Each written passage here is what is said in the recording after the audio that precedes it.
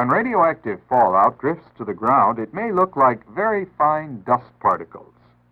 These particles are only dangerous to living things. This fruit would be perfectly safe to eat if you just peel it.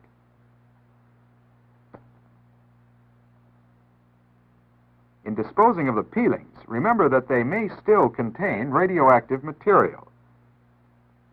Canned goods, bottles, or jars should be washed carefully before using. Scrubbing vegetables and peeling fruit makes the food perfectly safe to eat. Most inanimate things contaminated by fallout can be washed and used. Cut the danger of radioactive fallout. Learn what to do.